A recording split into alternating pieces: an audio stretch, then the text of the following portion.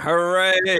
Hooray! Hooray! Welcome back to Two Funny Astronauts. I'm one of your co-hosts, Garrett Reisman. And I'm the other co-host, Mike Massimino. Thanks for joining us. Remember, we're not saying that we're funny people. We're saying we're funny for astronauts. So hold us to that standard. Low bar. That's right. Yeah. So last episode, we were talking about how we get no respect at all. No respect. Right?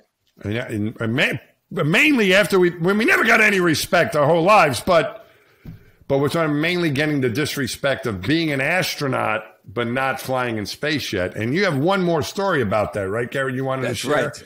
About your pre-flying days? So we talked in the last episode about how even before you fly in space, they send you out as an astronaut. And it's hard to call yourself an astronaut because you've never been off the ground. But you know, you're waiting for your turn and you got to do your job doing these public relations events. So they send you out, and even though you got no idea what it's like to be up in space, what the Earth looks like, or how do you go to the bathroom, everything that people want to know, you got no idea. You say, "Oh, my friends, they say it's like this," you know. So you go out there, and there's one time they sent me to Ireland, which is a great deal. Actually, this is awesome. Well, that's a good one. It sounds like a good one, and that's one thing I just preface quickly. Is that there's the one thing I learned was the saying, there's no such thing as a good deal PR. I know a public relations event. They sound really good. That one sounds really good. So what was it like? This one sounded great. And, but it was kind of like online dating because there was false representation on both sides. So on their side, like we get this letter from the Irish Astronomical Society signed by, I don't remember her name, but like Colleen Fitzpatrick.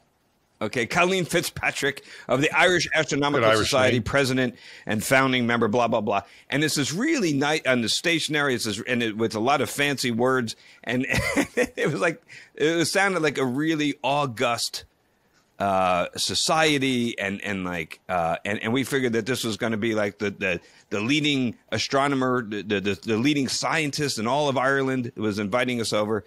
And I get there, and there's wow. I get to the airport, and this girl picks me. I say girl because she was like 17. Picks me up at the airport, and I'm like, and I was like, oh, you're just like somebody they got to drive me. She goes, no, I'm Colleen Fitzsimmons.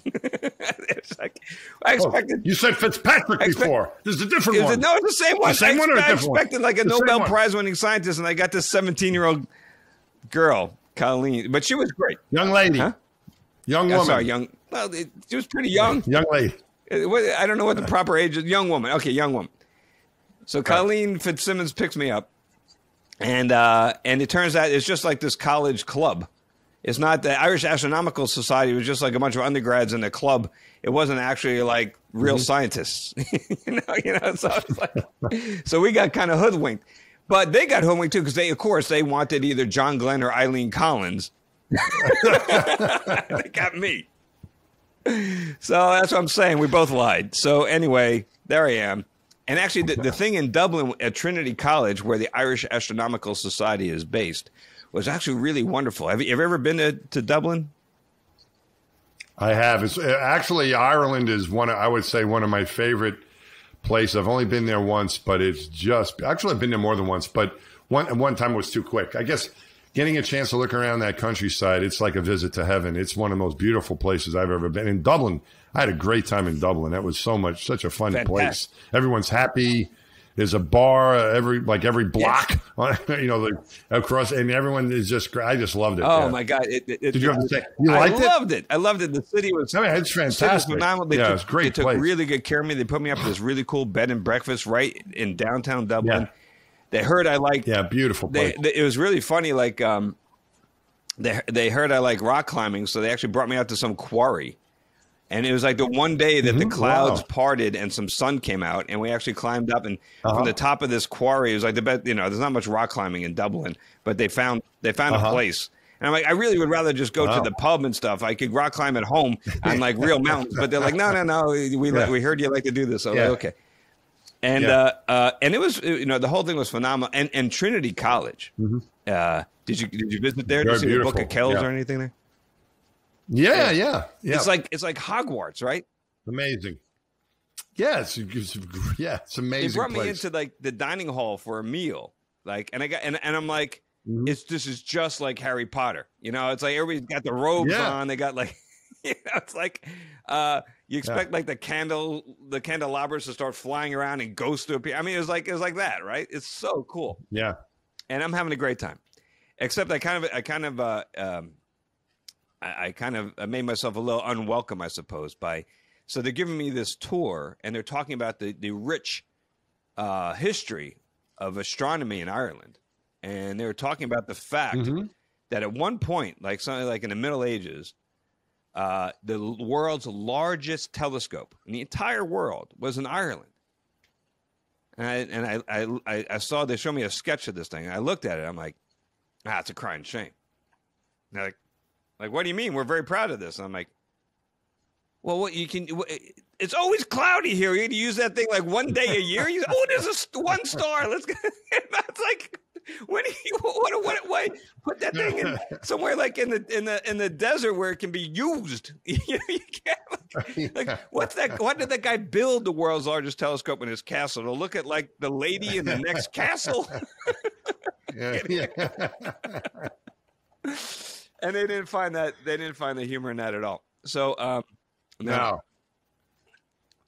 So they had it right in the middle of Dublin. This telescope was. I don't know. It was somewhere in some nobleman's estate, like outside. I don't know. Yeah.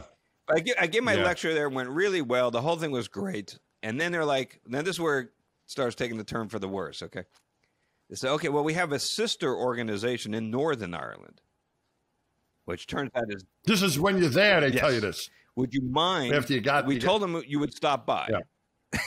We told them you would come by to say hi to them. And we got a train ticket for you here to go up to Belfast. All right. Oh, nice. I'm like, that sounds cool. All right, I'll go. You know, I'm an adventurous type. Why not? So I get on the train, and I go up there to Belfast, and this guy picks me up at the train station, and it's some grad student, some kid. It's like, hi, I'm Ian from the northern branch of the Irish Astronomical Society. And I said, okay, Ian, well, thanks for picking me up. Hey, we're going to do this presentation tonight. I have some questions for you about, the AV thing is always a pain in the neck. Do you use Windows or Mac? Yeah. And what kind of projector do you have? And like, and how big is the audience going to be? What's the facility like? And he looks at me, he says, I didn't tell anybody you were coming.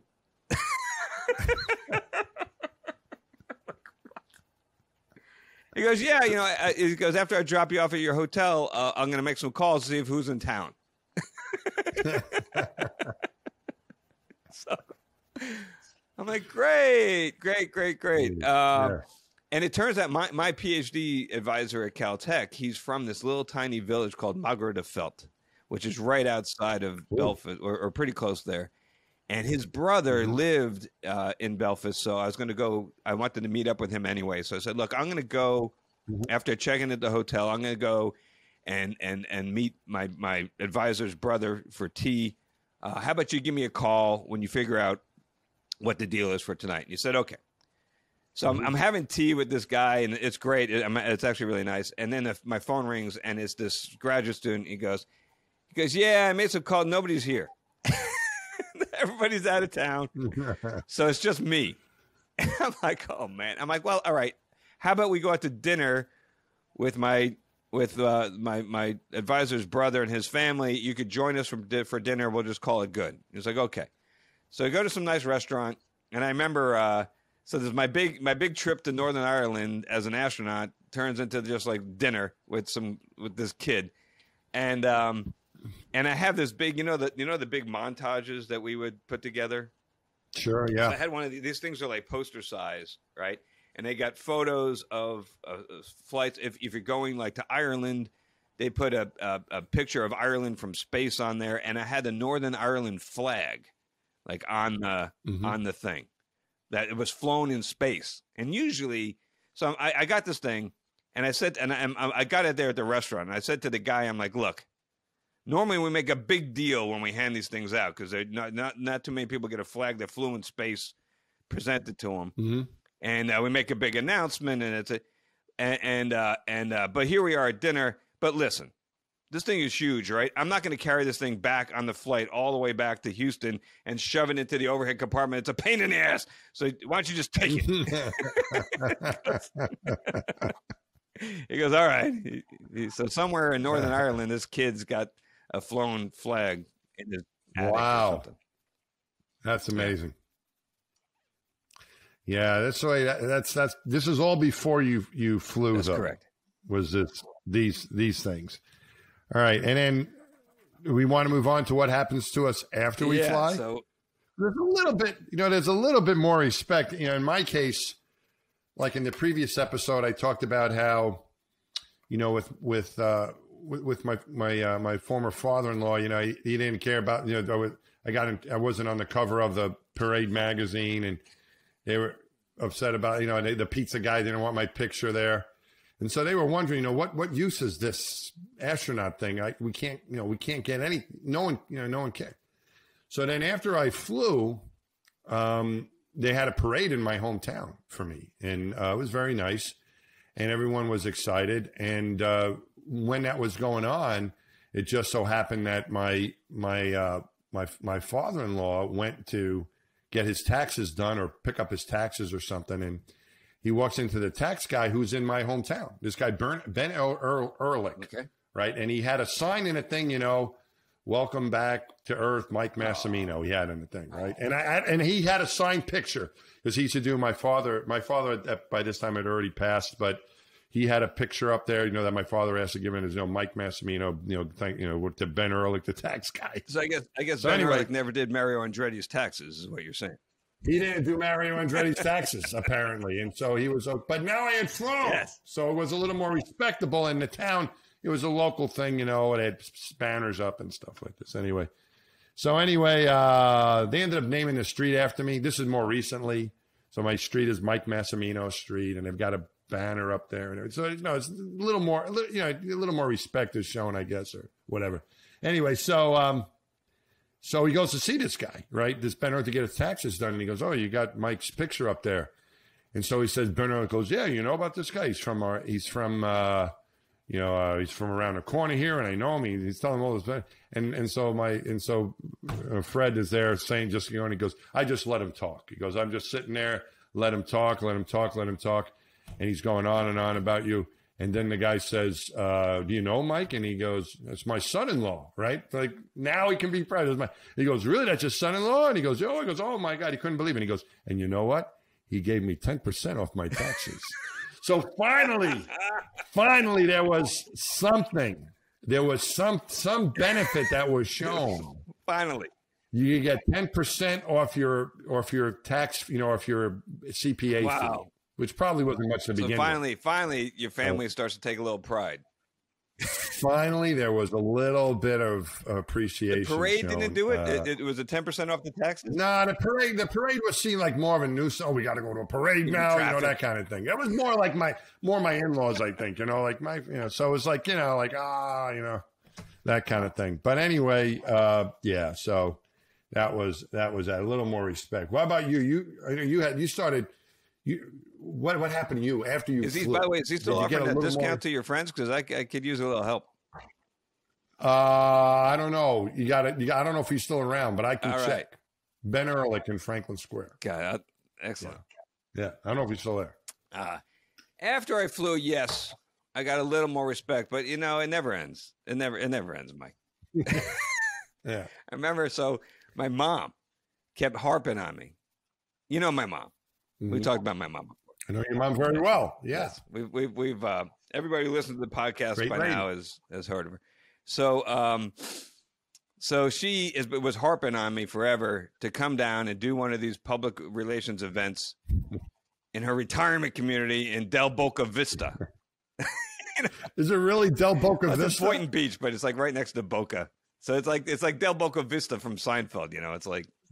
Yeah, right. That's actually, this is true. The retirement community immediately next to hers, like right across the street, is called Journey's End.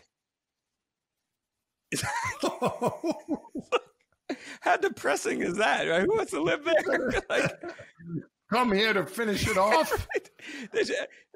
Man, they should just call the place like 1 foot in the grave. You know? Yeah. Is the logo a shovel? No, the logo is like a rainbow. It should. A what? It's a rainbow. It's what is it? Like the pot of gold at the end of the rainbow.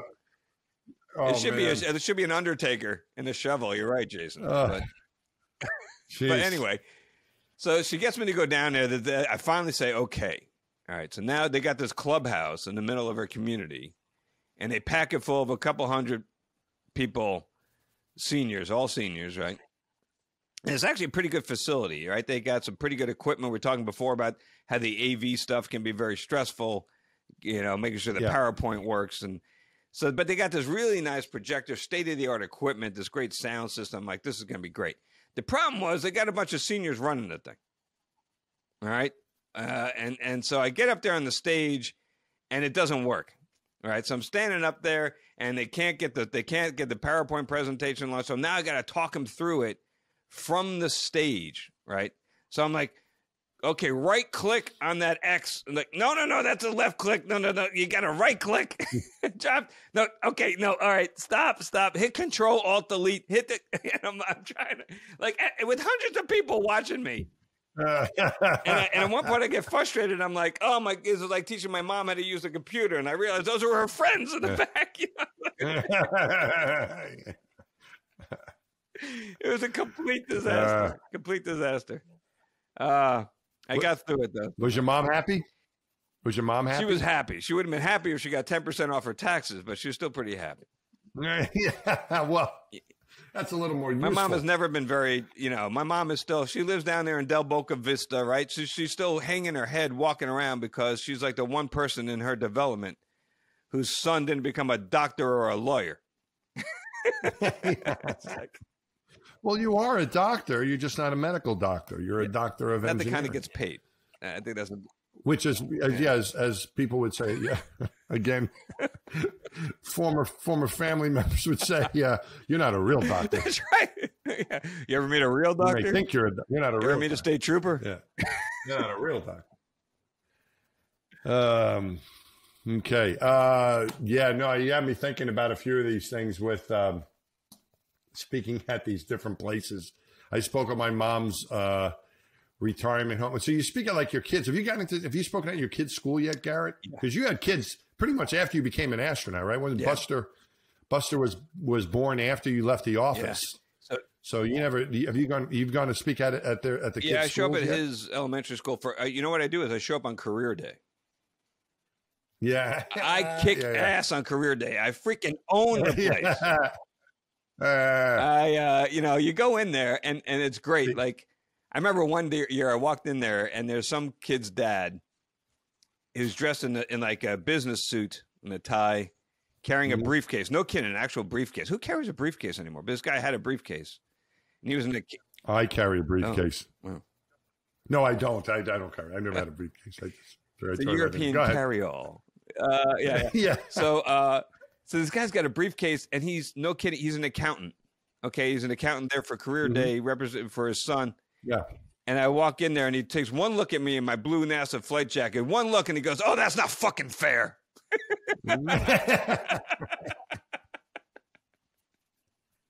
I rule. Elementary school career day. But you live in California now. So you don't see in Houston. It was different, Garrett. Like when my kids were little. And there was astronauts all over the place. So, for example, at Armand Bayou Elementary School, where my kids went to elementary school at first, and then they built a new one, but but it's still in that same area. So, in any of these elementary schools near the Space Center, especially if you lived in town or somewhere else, it might have been different. Lived in town, meaning in the city of Houston, far. But if you lived in the surrounding neighborhoods like we did, you had maybe like 20 astronauts back then, because when the office was big. Yeah, so many. It was like they would have stuff plastered everywhere, and your flown items they would get lost. No one kidding. There was just so much stuff. It's like a school somewhere else. They really would kind of treasure this stuff you would give them. But in Houston, there was just so much of this stuff, and everyone, of course, because you want to. Oh, my kid's going to the school. I want to go and show up for my kids, and the kids were kind of like, yeah, okay, right, fine. So one day, like Daniel, Daniel goes, we had Mr. Smith came and spoke to our school, right? And it was Steve Smith who lived in a neighborhood, and his kid, of course, went to those schools. I go, what did he tell you, Daniel? It's the same old thing. Follow your dreams, shoot for the stars, blah, blah, blah, blah, blah. He's 6 years old telling me this. So it was almost like, another one of these guys want to come in here and give this talk. They had this one thing that was organized. I think it was Dom Gorey's wife. Do you remember her? You remember Wendy Gorey? Yeah. That was my first. Dom's wife. So they were very active in the PTA and all that. They're at this school.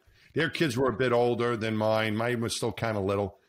Maybe in kindergarten or something like that. And she had this like space day she was organizing. And so she asked everyone who was a parent at this school to participate. And there's like, she had more than what she could do with us. So she didn't know what to do.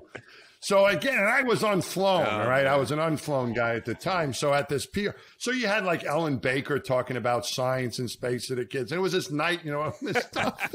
What she had me do was what I did is I did this. I helped them memorize the planets by showing the video. With that song, if you hear the planets in the solar system, like the acronym for it's my very educated mother just served us 9 pizzas, right? So you go, my is Mercury, my very V is Venus, excellent. E is Earth, right? It was my excellent or it was very educated mother. There was a school thing where you learn, and then whatever mother and Mars, so you go through the whole thing, and that's what I did. She didn't let me talk. I just showed the video.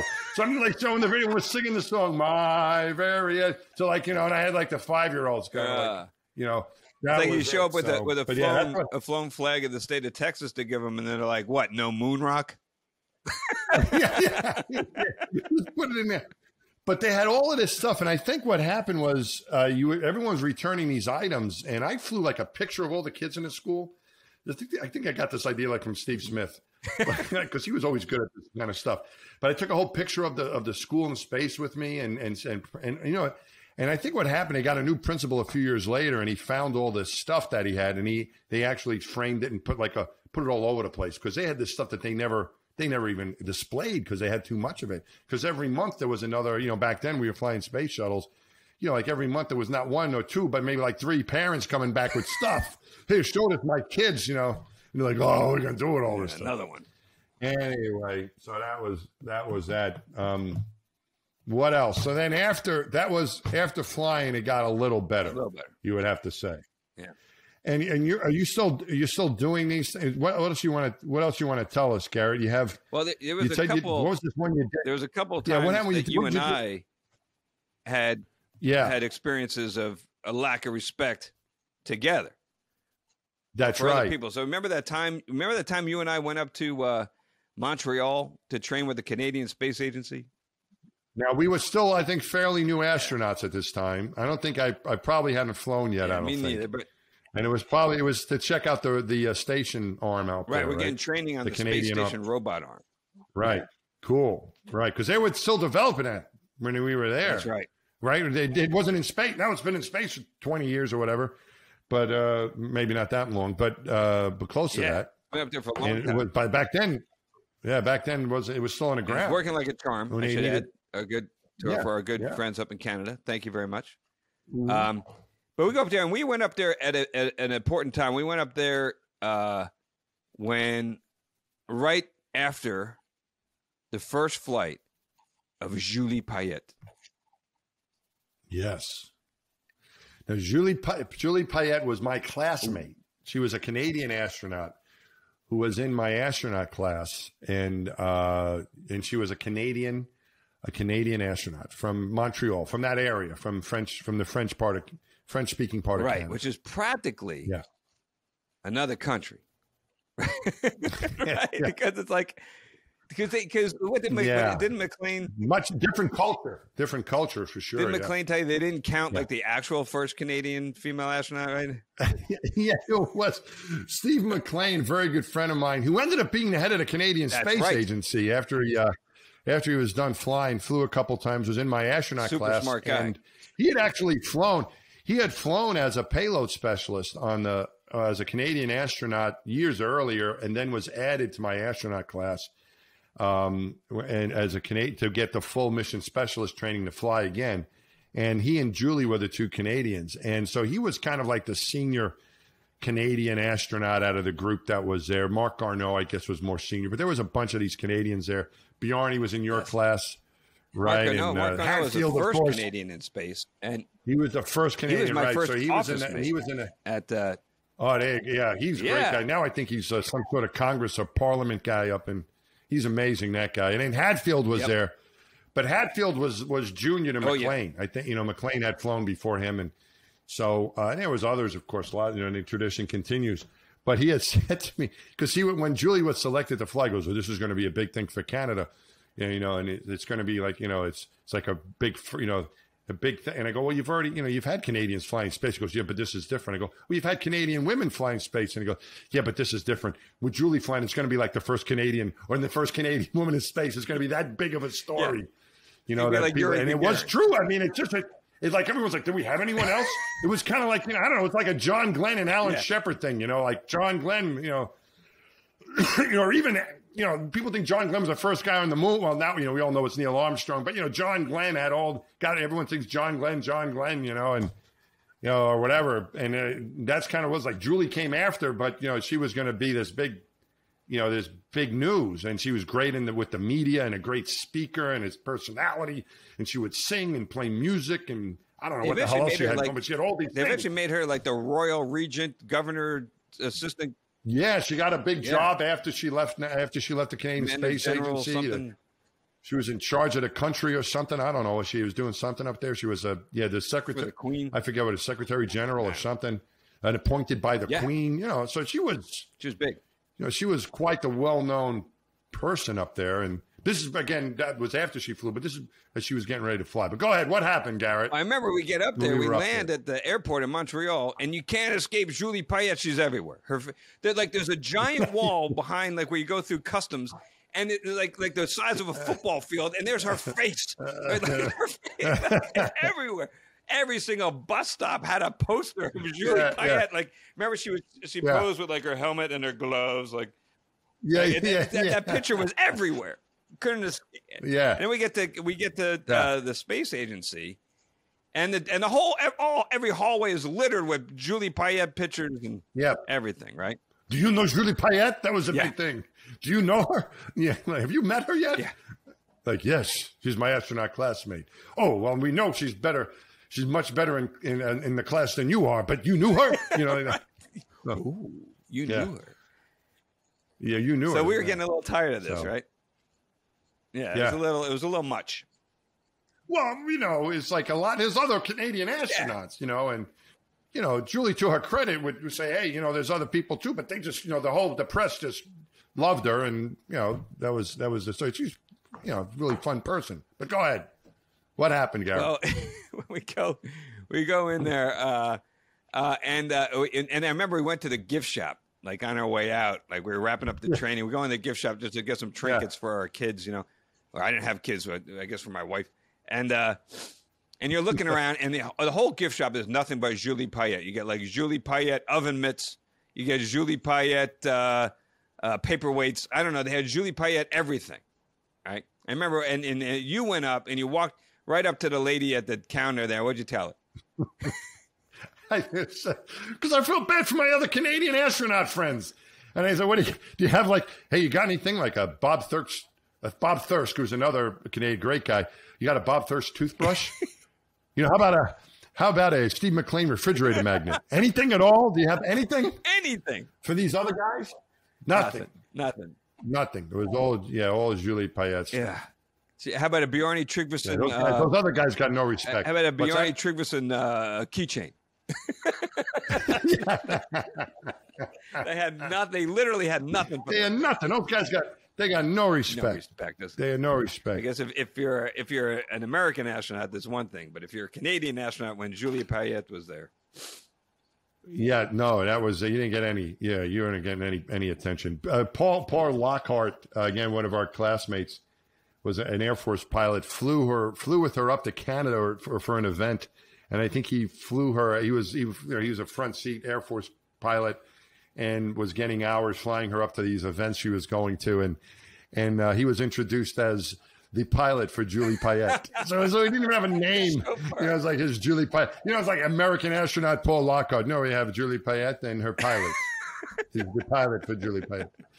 Oh. And this is Julie Payette and her manservant. yeah, here he is. And, yes.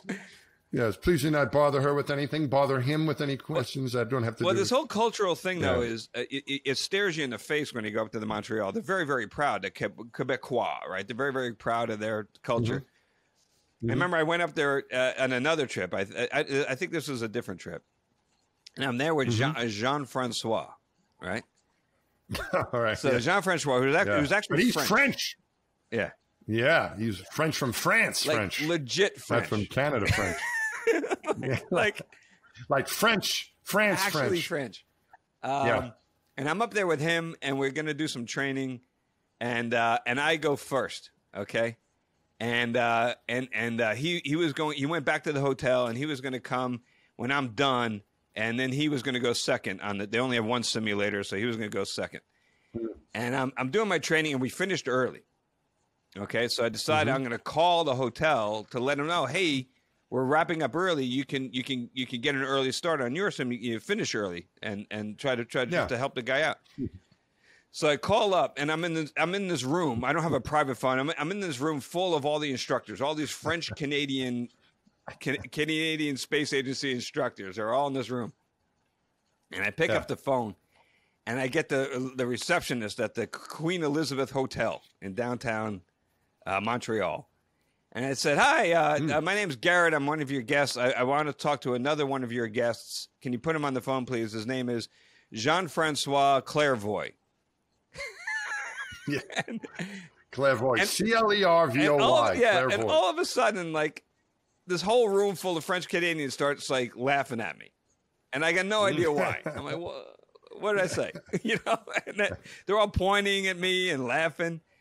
And the lady on the phone at the hotel, she's like, I am sorry, but there's nobody here by that name. And I go, what are you talking about? I just checked in with the guy like 5 minutes ago. We checked in together. I'm sure his name is Jean-Francois Clairvoy. And again, everybody laughs and points. And she goes, I just checked again. I look here, and there's no thing. There's no Jean-Francois Clairvoy. I'm sorry. And I said, look, I know he's there. And she goes, okay, how do you spell? And I said, Jean-Francois, Clervoy. R. She goes, oh, Clairvoy. He's right here.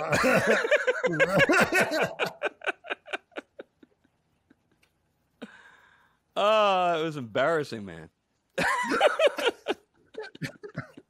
But the thing is that in Texas, never mind the United States, but where we were, that's what everybody called the guy. It was Clairvoy. And I think he would introduce himself like that too, because he didn't want to have to start teaching French to all of us.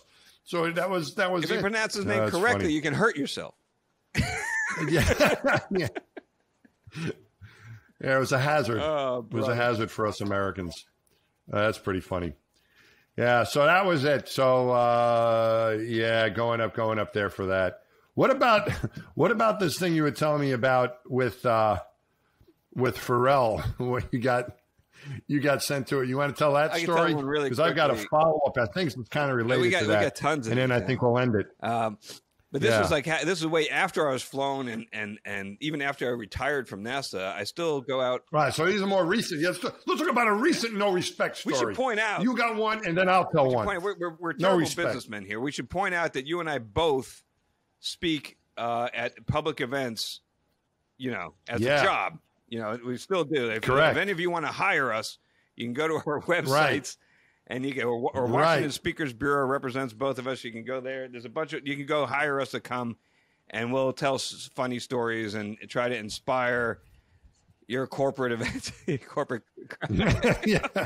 Actually, maybe this one's such a good idea to talk about that. We can be serious too. We're both very good at being serious, believe it or not. Right. Yes. It can happen. Right.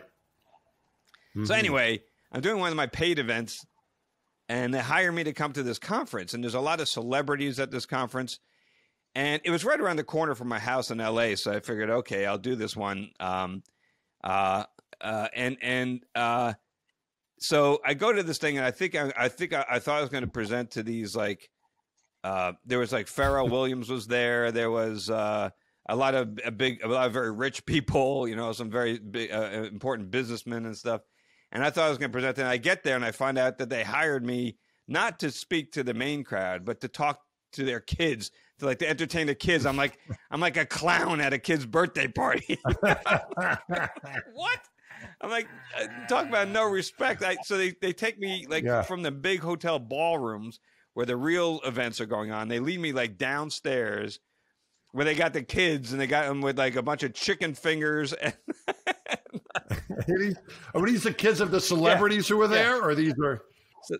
So they said, we will provide babysitting. I'm a babysitter, which is what they told the other people. We will provide. Come bring your family. We will provide babysitting. Yes, I had to. So I did my presentation for these kids, and these kids were spoiled brats. Let me tell you, there's something when you're. I don't know, but these were not well-behaved kids. There's something when there's no respect involved. There's no respect at all. You're like, oh, you're the clown. I'm the clown. I thought maybe I would have to pop out of a cake or something. I don't know. And they had actual babysitters, right? Professionals. Yeah. That were tearing their hair out trying to get these kids to behave. And they're like, be quiet, sit still. They're screaming at them. And I'm like, I at one point it got so bad I just stopped, and all right, I'll just wait until this gets under control. And the counselors are screaming at him, and I won't mention any names of any specific celebrities' kids that were horribly behaved, but let's just say maybe instead of making all that music, spend a little time disciplining your kid. Yeah, you need to take care of that kid. Yeah. Kids are kids. Yeah, that's funny. All right. No, I had an experience a couple of years ago. This is after being in, and as you say, we do speak at corporate events, and and we, I try to do, when you do if you do ones that are, for a school or something like that, typically you're not going to. That's more of a volunteer kind of donation, sort of your time thing. And so one guy I know who actually books me occasionally to do talks, he's like an event guy. He said that his daughter at school his daughter was a teacher, and they were having a career day at this middle school in Brooklyn. Would I mind? He'd really appreciate it. I'm like, yeah, of course. It's a favor. It's a school here in New York. So I go there thinking I'm speaking at this career day, and I show up with my computer, and I, talking about my AV, and I'm setting things up, and they're like, we don't, they're like, the guys having, we don't really think this is necessary. And I go, why aren't I speaking? And they're like, oh no. And it was a parochial school. It was a Catholic school. So they're like, oh no, Sister Francis is the only one that talks. You're just there to maybe answer a question or something like that. So they had me. They had me, and they had, I think, whoever they knew that were friends. It was me, and there was, I think, like an investment guy, a banker or something there. And then there was like two corrections officers, because they were across the street from like the correction officer facility training area in Brooklyn or something like this. So they had two guys come across the street, and then it was the nun. But we weren't taken away from the nun who was in. So the nun talked about, her career as a nun or becoming a priest, trying to get these kids, and we were just kind of hanging out, which was fine. But I was like, it was funny because I went there thinking, oh, I got my computer, I'm going to set up, and I'm going to talk to these kids. Like, oh, no, you're just. Did you have your blue suit on? It was a fun event. Did you have your blue suit on and everything? And I probably my blue flight jacket on, and I'm standing there, and they're like, we like the correction officer's suit better than yours. Yours doesn't even come with a weapon or anything. We like that one better. So, but yeah, that was it. Anyway, what else, Garrett? What else do we got? I think that's a wrap, man. I think that's a wrap. I think there's plenty of other examples in my life where I got no respect at all, mostly from my family. But that's okay. We could save that for. We could go on. This could be the theme for the entire podcast. Be a whole new podcast. Pretty much. You can save that for another session of group therapy, and we can all work together on this. That's a great idea. Yeah, let's see if we get Dr. Phil to come on. Something like that. All right. So All right, guys. Why don't we wrap it up, Garrett? Yeah, so thank you for listening. If you made it this far, my hat's off to you. That's I appreciate that. And remember to like and subscribe. Right.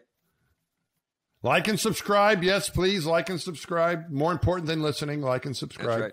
That's right. And we'll be back. I think we'll talk about other times that we got no respect at all in our lives on future episodes. We'll pick this up. We've stumbled upon something here, Garrett, that there's a lot of material there. So we'll try to revisit this and tell you some more stuff. Change here, it. If people don't think we're funny, we're going to change the podcast to 2 disrespected astronauts. 2 depressed astronauts. No, but thanks for listening, folks. Tune in again next time. We'll see you. We'll see you next time. Bye-bye. Bye-bye.